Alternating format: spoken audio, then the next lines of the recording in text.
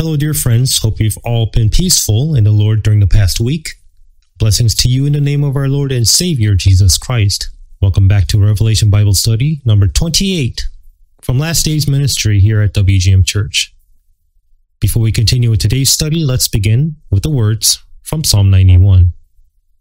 He that dwelleth in the secret place of the Most High shall abide under the shadow of the Almighty. I will say of the Lord, He is my refuge and my fortress. My God, in Him will I trust. Surely He shall deliver thee from the snare of the fowler and from the noisome pestilence. He shall cover thee with His feathers, and under His wings shalt thou trust. His truth shall be thy shield and buckler. Thou shalt not be afraid for the terror by night, nor for the arrow that flieth by day, nor for the pestilence that walketh in darkness, nor for the destruction that wasteth at noonday. 1,000 shall fall at thy side, and 10,000 at thy right hand, but it shall not come nigh thee. Only with thine eyes shalt thou behold and see the reward of the wicked. Because thou hast made the Lord, which is my refuge, even the Most High, thy habitation, there shall no evil befall thee, neither shall any plague come nigh thy dwelling. For He shall give His angels charge over thee, to keep thee in all thy ways. They shall bear thee up in their hands, lest thou dash thy foot against a stone. Thou shalt tread upon the lion and adder, the young lion and the dragon shalt thou trample under feet. Because he hath set his love upon me, therefore will I deliver him. I will set him on high, because he hath known my name. He shall call upon me, and I will answer him. I will be with him in trouble. I will deliver him and honor him. With long life will I satisfy him and show him my salvation. Let us continue to study the prophetic words spoken by our Lord today, found in the book of Revelation.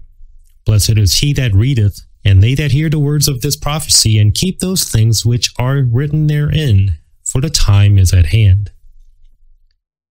Jesus is coming soon. He can come at any time. Because faith is the substance of things hoped for, all saved believers from 2,000 years ago up to now hope in the same thing as stated in Titus 2:13, looking for that blessed hope and the glorious appearing of the great God and our Savior Jesus Christ. When the Israelites came out of Egypt, they left behind their old worldly life. There was no going back, and their only hope was the land of Canaan. Their only option was the land of Canaan, with Joshua leading the way. Similarly, those who are now saved, washed by the blood of Jesus Christ, forgiven of all sins and born again through the Holy Spirit, are the people who have already left the world behind. The body may be alive, but the spirit is, as spoken in Ephesians 2 verse 6, sitting together in heavenly places in Christ Jesus. He sat us down spiritually. That is why the Lord's body is in heaven, and the bodies of the God's saved children are still on this earth. But because we are connected through the Holy Spirit, we become a spiritual body, and Jesus is the head.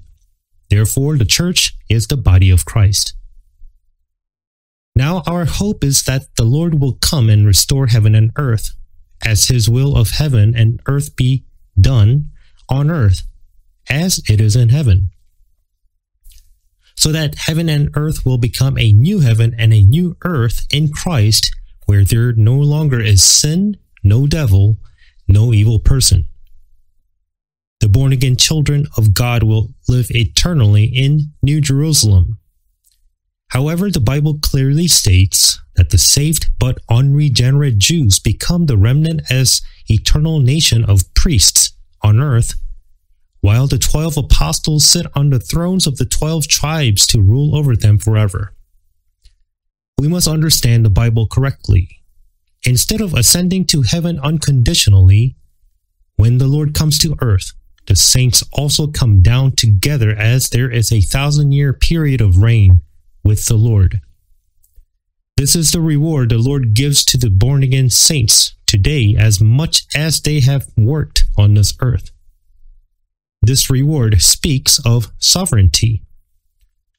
As a royal priesthood, those who acted as priests by leading unbelievers, sinners, and hopeless people to Jesus Christ through the gospel and opening the way for their sins to be forgiven, are said to ultimately become kings and rule together with the Lord.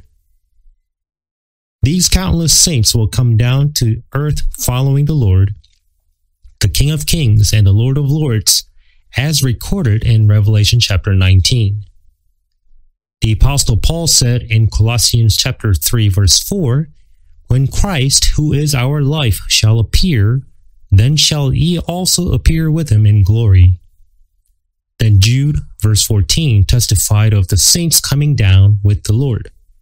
And Enoch also, the seventh from Adam, prophesied of these, saying, "Behold, the Lord cometh with 10,000s of his saints." If we are unaware of the future events as taught in the Bible, we cannot enjoy peace even for a moment while we are living on earth. As the peace the body provides will only last for a moment, we must live our lives enjoying the peace given by the Lord, which no one can take away. Today we will continue from Revelation chapter 14, verse 4. Here we have the 144,000. These are the male virgins undefiled with women who first appeared in chapter 7. They received the seal of God, the invincible evangelists of the tribulation age. In Revelation chapter 14, they finish their mission and go up to the heavenly Mount Zion. They have their Father's name on their foreheads. Let's study the word as we read verse by verse, starting with verse 4. These are they which were not defiled with women, for they are virgins. These are they which follow the Lamb whithersoever he goeth. These were redeemed from among men, being the first fruits unto God and to the Lamb. Revelation 14 verse 4. The 144,000 chosen. These are the 12,000 from each of the 12 tribes of Israel. They are neither Jehovah's Witnesses, nor Mormons, nor Seventh-day Adventists. It should be noted that these are unmarried men who are not defiled with women. They are not Catholic priests or the monks. They are not male Christians, nor are they the bride of Christ.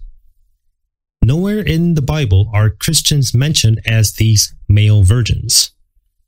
Christians, the body of Christ, according to 2 Corinthians 11:2, is a chaste virgin to Christ. There are many churches and born-again saints, but the Bible refers them as one. The born-again saints form the body of the Lord. Therefore, there is only one church in the whole world. There are many local churches spread out in various regions. Therefore, no matter how long you've been attending the church, those who are not born again cannot become bodily members of the Lord. A person who is not born again cannot be a member of the church. Being a member of the church is a member of the body of the Lord. And those who have not yet received eternal life cannot be members of the church, even if they come to the church and hold offices. You can't just make anyone a member. Traditional churches in the United States do not enlist unregenerate people as members of their churches. However, many churches register visitors as long as they attend. We must establish the church, which is the body of God, who have received life and have been washed by the blood of Jesus Christ. Matthew chapter 25, a very well-known parable of the 10 virgins. We need to understand this correctly. Here's verse 1. Then shall the kingdom of heaven be likened unto 10 virgins, which took their lamps and went forth to meet the bridegroom. Not one, but likened unto 10 virgins, plural, and went forth to meet the bridegroom. They aren't going to get married. They're going out to meet the bridegroom. Then in verse 6, and at midnight there was a cry made, Behold, the bridegroom cometh, go ye out to meet him. These are the Jewish saints who will rise during the Great Tribulation. These are the virgins who endure to the end in the times of tribulation and are raptured to meet the bridegroom when he comes. They are the bridesmaids. There is one bride and several bridesmaids, all of whom are Jews. These are the Jewish virgins who greet Christ as he comes with the church. They are not members of the chaste bride, the church, which constitute the body of God. They aren't the members of the church in the age of grace today. In a wedding ceremony, the bridesmaids enter, then the groom, and later we see the beautiful bride entering. Then everybody else stands up and applaud. The bride is the most precious thing the Lord sees.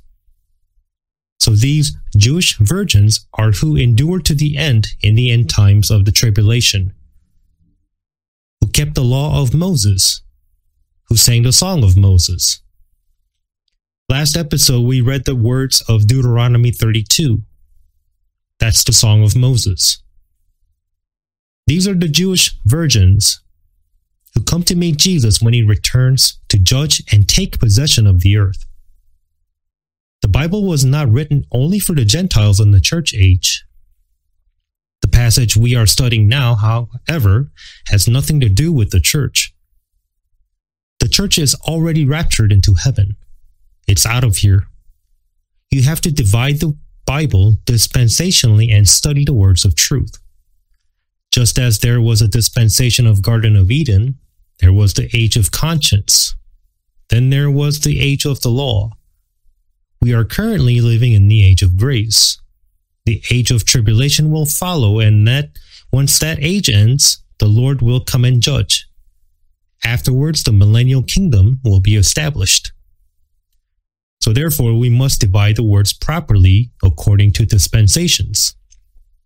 God provided grace not only in this age of grace, but also in other ages, so that everyone was able to survive. For reference, the word virgins show up at Psalm 45:14. Most of the Psalms are written by psalmists, including David, through the Holy Spirit about the rapture, the tribulation, the second coming, the millennial kingdom, and the eternal world. When David prayed, he prayed for himself, and Holy Spirit took possession of his mouth and had him prophesy everything that would happen in the future. Upon his resurrection, the Lord tells his disciples, "These are the words which I spake unto you while I was yet with you, that all things must be fulfilled, which were written in the law of Moses, and in the prophets, and in the Psalms concerning me." Luke 24:44. The entire Old Testament, including the Pentateuch of Moses, is all about Jesus Christ, how he dies after his first coming, how he is resurrected, and how he will come again to judge. Also how he rules us, and how he will live with God's children in the eternity. So the words found in John 14 verse 2, "In my Father's house are many mansions. If it were not so, I would have told you. I go to prepare a place for you," mean that he is going to prepare New Jerusalem. However, before living there, the Lord comes with God's children, the chaste bride, and rewards them as queen to rule with the Lord as much as they suffered for the Lord here on earth. Perhaps only then you will know, oh, that's what the words meant. Kind of hard to imagine now. The Bible is mysterious indeed. That's why after the Apostle Paul visited the third heaven, he said, "For I reckon that the sufferings of this present time are not worthy to be compared with the glory which shall be revealed in us." Romans 8:18. The things we like now, the things that we consider delicious, no matter how wonderful the things we are enjoying currently, they cannot be compared to then. I can't imagine the happiness and joy of being in a really clean state without sin on that very day. When we live on this earth and suffer, we taste the joy little by little when He gives us peace through the Holy Spirit. That's why the Lord told His disciples to bear fruit in John chapter 15. Branches that do not bear fruit are cut down and burned. These things have I spoken unto you, that my joy might remain in you, and that your joy might be full. John 15 verse 11. What is the joy of the Lord? It's the perfect joy. It's not a joy that depends on circumstances and feelings. The joy of the Lord is something we can't imagine, and we will come to know it when we take off our bodies and are changed, resurrected, and raptured. Therefore, as we look forward to that day, we must keep this faith until the end. Even in the world, even if the world and our situations may get worse, and live as the chaste virgin, the chaste bride of the Lord, without compromising with the adulterous world. Here's a passage from Psalm 45, verse 13 and 14. The king's daughter is all glorious within. Her clothing is of wrought gold. She shall be brought unto the king in raiment of needlework. The virgins her companions that follow her shall be brought unto thee. Here we see the virgins again. Just like the 10 virgins, plural, in Matthew 25, we see that the virgins in Psalm 45 are the daughters of the king. The virgins follow the bride of Christ, the queen. They are the bridesmaids. They are not the bride of Christ. Now we can understand that the 144,000 virgins are not Catholic priests, they're not the Jehovah's Witnesses, nor the Seventh-day Adventists or the Mormons. Also in Song of Solomon chapter 6, you will find that there are the king's bride and the bridesmaids. Throughout the Bible, all the words to unlocking the book of Revelation can be found. Also, we can understand the Old Testament through the book of Revelation. Let's turn to Song of Solomon chapter 6, verse 8 and 9. There are 80 queens and 80 concubines and virgins without number. My dove, my undefiled, is but one. She is the only one of her mother. She is the choice one of her that bare her. The daughters saw her and blessed her, yea, the queens and the concubines, and they praised her. There's obviously one singled out person here, who is but one. My dove, my undefiled, is but one. It's the church, the chaste virgin, the bride. Therefore, born-again saints must prepare until the Lord returns, being washed with the word and the Lord's blood, anointed by the Holy Spirit. We should obey the word and not be stained by the world. But it's really sad and unfortunate to see, especially those who have been saved these days, who mindlessly follow the world. Like the words in Ephesians, we should always be cleansed with the washing of water by the word and become a truly chaste virgin. Still, older saints know this, and they're pretty good at the bridal adornment. Using the heavenly cosmetic product, the blood of the Lord, they're pretty good at cleansing themselves. There is the water of life in the Word, and the anointing of the Holy Spirit and the fullness of the Holy Spirit that is more fragrant than any perfume in the world. Then the Holy Spirit tells us through the Apostle Paul, "And be not drunken with wine, wherein is excess, but be filled with the Holy Spirit." Ephesians 5:18. That one person from Song of Solomon is the bride of Christ. The virgins of the Revelation chapter 14 are clearly identified in the authorized 1611 edition, the King James Bible. However, other translations or revised versions of the Bible do not represent that correctly. Again, from Revelation 14, verse 4 and 5, "These are they which were not defiled with women, for they are virgins. These are they which follow the Lamb whithersoever he goeth. These are redeemed from among men, being the first fruits unto God and to the Lamb. And in their mouth was found no guile, for they are without fault before the throne of God. This passage is it's a scene right before the second coming. It is just before the return of the Lord. In tribulation, as in Matthew 24, people who are left behind must endure to the end. However, we can realize through the book of Revelation that the tribulation is so great that no one can be saved unless the Lord shortens the days. And even in Matthew 24, the Lord Jesus Christ himself said, "The sun be darkened, and the moon shall not give her light, and the stars shall fall from heaven." He also said the moon would become as blood. Now, we've had some crimson red lunar eclipses in the past 2 years, haven't we? It's not a coincidence. Why should people endure to the end during the tribulation? It's to avoid receiving the mark of the beast. In order to not receive the mark, those who are left behind must overcome Satan's temptation, even if it means to dig up and eat plant roots from the ground for survival. The North Korean underground church members are doing just that, even today. During the tribulation, people are saved by keeping the law of Moses and believing in Jesus Christ as their Savior. Because they are not born again of the Holy Spirit, they have to endure with works until the end. Now and today, in the age of grace, we are saved by grace through faith. If you just believe, you will receive it as gift from God. Truly realizing that I am a sinner, that I can't be saved. No matter how hard I try, I can't overcome my sin and my insides are full of it.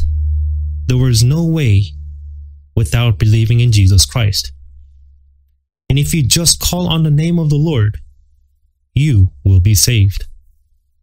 On the cross, the thief on one side of Jesus Christ realized this and tells the thief on the other side that we die for what we have done, but this one is innocent. Believing that such an innocent man died for him, and he said unto Jesus, "Lord, remember me when thou comest into thy kingdom." And Jesus said unto him, "Verily I say unto thee, today shalt thou be with me in paradise." Luke 23:42 and 43. That man got saved. He wasn't baptized, but he was saved the moment he confessed that he was a sinner. So, when the time of tribulation arrives, there is no longer the gospel of grace. The book of Revelation says that angels preach the everlasting gospel, and the content of that gospel is fear God and give glory to him, for the hour of his judgment is come, and worship him that made heaven and earth and the sea and the fountains of waters. In those days, people will be so evil, they'll be pointing their fingers at the sky and blame God. We see similar words found in Matthew 22, chapter 24 and 25. That's why if you don't discern the age correctly, you'll confuse the words in Matthew 24. Since the Lord spoke of the three events at the same time during the tribulation, the fall of Jerusalem, the rapture, the second coming, it is impossible to understand, and you're bound to get confused without the anointing of the Holy Spirit. However, you'll clearly understand once you rightly divide the word. Let us continue with verse 6 and 7. And I saw another angel fly in the midst of heaven, having the everlasting gospel to preach unto them that dwell on the earth, and to every nation and kindred and tongue and people, saying with the loud voice, Fear God and give glory to him, for the hour of his judgment is come, and worship him that made heaven and earth and the sea and the fountains of waters. As mentioned earlier, it is not the gospel of grace that is being preached during the tribulation, but the everlasting gospel preached by angels. Right now, Christians preach the gospel of grace, but during that time, no Christians are left on the ground. So angels flying across the sky preaches this gospel. But this isn't the same gospel Paul preached. Again, in today's age of grace, there is only the gospel of Christ. That's why Apostle Paul warns us, "But though we, or an angel from heaven, preach any other gospel unto you than that which we have preached unto you, let him be accursed." Galatians 1:8. An angel in heaven preaches the everlasting gospel in Revelation. But we can't preach that now. This is what the angels preach after the saints, the Christians, are raptured.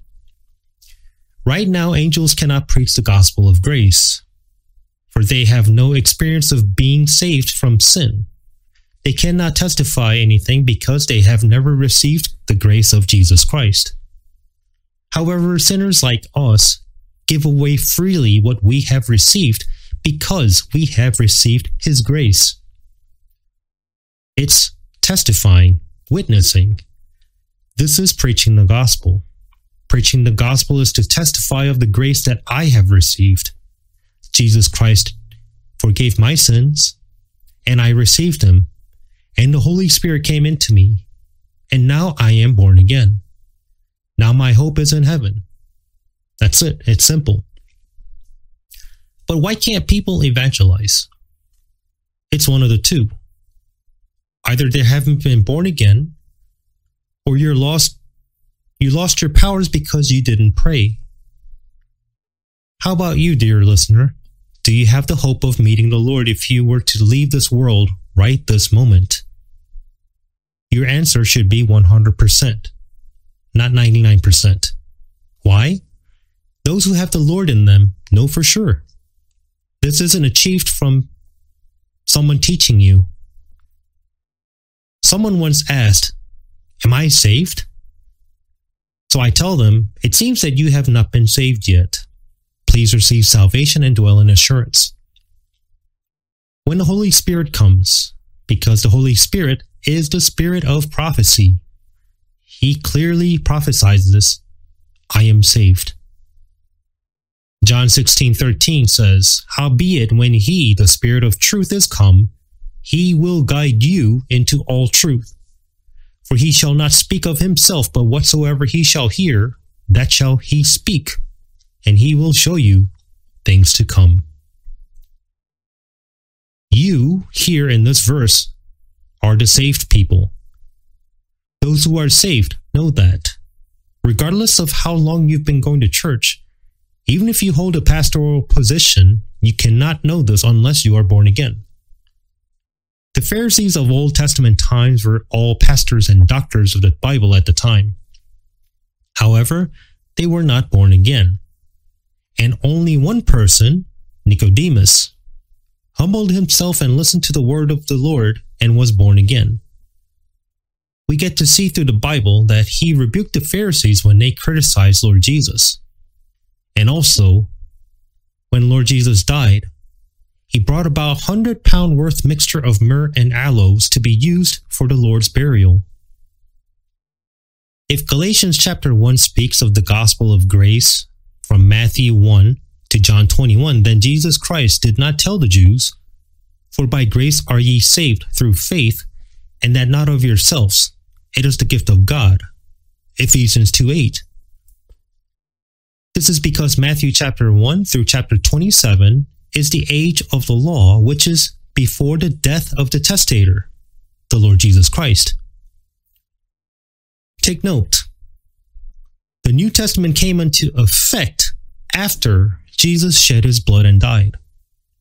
The New Testament of the Bible is New Testament made of blood of Jesus Christ, not the blood of animals as in the age of law. However, not all of Matthew 1 through Revelation chapter 22 in the New Testament of the Bible are the gospel of grace. Until the Lord died, the gospel of grace had not been preached. And on the day of Pentecost, in Acts chapter 2, the same gospel of grace had not yet been preached to the Jews. To the Jews, repent and be baptized, every one of you, in the name of Jesus Christ for the remission of sins, and ye shall receive the gift of the Holy Ghost. Acts 2 verse 38 was preached by Apostle Peter. However, in the age of grace, through the Apostle Paul, believe on the Lord Jesus Christ, and thou shalt be saved, and thy house. Acts 16:31 was preached. Let's continue with some more. When Jesus was on earth, he told his disciples in Matthew chapter 10 to go only unto the Israelites. These 12 Jesus sent forth and commanded them, saying, Go not into the way of the Gentiles, and into any city of the Samaritans enter ye not, but go rather to the lost sheep of the house of Israel. Matthew 10, verse 5 and 6. In any case, he preached the gospel of the kingdom as the King of the Jews. It was not the gospel of grace during this time. The Lord did not preach the gospel of grace at his first coming. So, the gospel in Galatians 1 is not the same gospel preached by the angel in Revelation 14. The gospel of grace, believe in the blood of Jesus Christ, is preached. Preach anything other than that gospel, be it a man or an angel, let him be accursed. Now let's see what Apostle Peter preached on the day of Pentecost. Then Peter said unto them, Repent and be baptized every one of you in the name of Jesus Christ for the remission of sins. Notice he didn't say in the name of the Father and the Son and of the Holy Ghost. What did he say? But Jesus Christ. And ye shall receive the gift of the Holy Ghost. For the promise is unto you and to your children, the house of Israel, and to all that are afar off, even as many of the Lord our God shall call. Acts 2:38 and 39. The entire context of Acts 2 is given to the house of Israel. At that time, on the day of Pentecost, he spoke only to the Israelites in various regions, about 14 places of Israel. And the Apostle Peter said, Therefore let all the house of Israel know assuredly. Even the gospel in Acts 2 was before the gospel of grace was preached. They also knew the Holy Spirit, but they killed Jesus Christ. We're talking about the Jews. So that is why Apostle Peter preached the gospel that the Holy Spirit would come only when one repents and is baptized in the name of Jesus Christ. The Apostle Paul speaks of God's gospel of grace in Galatians 1, which was written several years after the event of the Pentecost. That explains why Apostle Peter did not know what this gospel of grace was during the event of the Pentecost. The Apostle Paul received this gospel of grace and taught it unto other apostles, including Peter.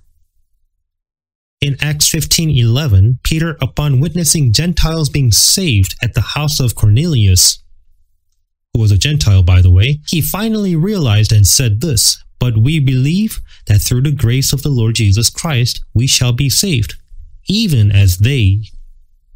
Ultimately, the Apostle Paul taught this gospel unto Apostle Peter.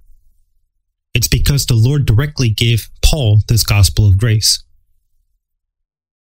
There's a transitional period between the Pentecost and the gospel of grace of Apostle Paul.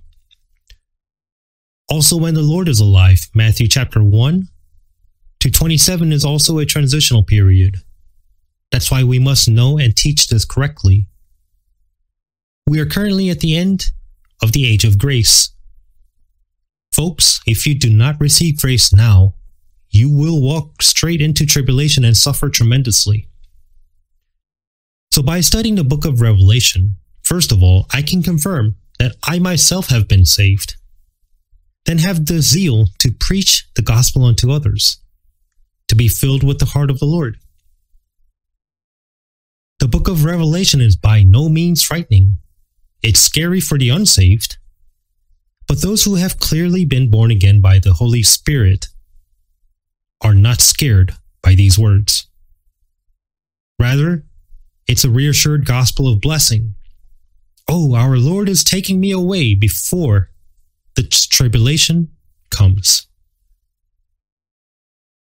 Therefore, if you do not understand the Bible, you will become afraid for nothing. You must study the Bible.